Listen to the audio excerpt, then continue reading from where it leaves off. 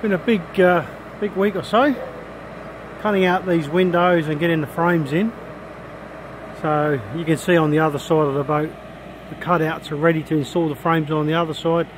This side I've finished, so the frames are installed all the way around, and it's a bit more complicated than it might seem, simply because this pilot house, this wheelhouse, has got a slight curve to it along the deck line. So along this deck line here, it actually curves. So the window frames, each section of the window frame, you can probably see, I'll get it over the top there, you can see the square bar, square tube. That has to be bent to match the shape of the pilot house before it's welded in. And have to do that for every frame, top and bottom. And then install the beads. You can see these 20mm flat bar beads that are installed there, welded in. I've just got to clean up the tacks off of them and clean up any spatter. Give it a bit of a sandblast tomorrow and paint it. But it's come out pretty well. I'm quite happy with that. It's got a nice shape. And after I finish cleaning up this side tomorrow and a bit of paint, then onto the other side, and of course after that the main pilot house windows. There'll be 3 separate windows across this forward opening. Won't be quite as complicated as doing the sides, because the windows are just in 3 flat sections, whereas these windows were curved.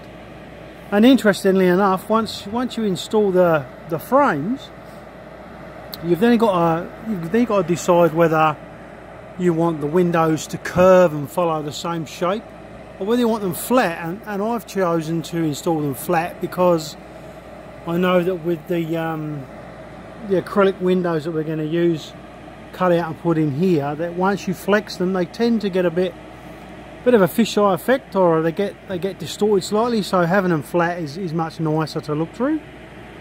So that in itself was quite tricky, because I've had to get these beads in and keep them flat in relation to the top and bottom and left and right edges, ignoring the shape of the curvature of the pilot house. So that took quite a bit of effort to work out how to do that. And in the end, if you look over there, you can see that jig. What I did is I made that jig up. That'll fit in all of the openings apart from the small quarter light there. But that jig fits in all the other openings, and I've made sure that when I assembled it, it's perfectly flat. So the tip of each bar, top and bottom, left and right, are all flat, pretty much within 1/2 mil of each other. And what I can do is then just tack weld that in position, and then use the ends of those tubes as reference points to mark.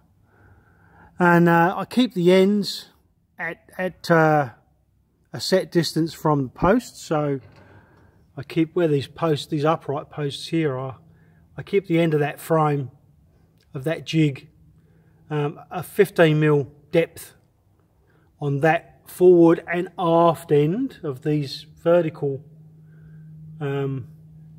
beams. And then the horizontals have got to be flat, both top and bottom, in line with that. So it means that this edge, this centre edge here, the depth in this space here is slightly more than it is at the front and back, obviously because of the curvature in this piece of plate. But once their windows are in and sealed with sealant, you won't even see it, you won't notice. So. And the windows being flat will be a much nicer view when you're inside looking out. Yeah, so kept me busy for a week or so. This side was the trial and error, how to do it, how to work it, you know, how to make up the jig. And there's no real guides on exactly how to do this. You've got to sort of suck in and see, but it's come out quite well, so I'm fairly happy with that. Getting these, you can see these radius pieces that are put in there. Getting those bent was a challenge. I did those by hand on the bench in a vise, cold formed them with a hammer. So it took a bit of while, but it took a fair while, a bit of effort, but they came out quite nice in the end. Same up that far end. I did those those radius pieces by hand. Alright, so I'll back into it tomorrow.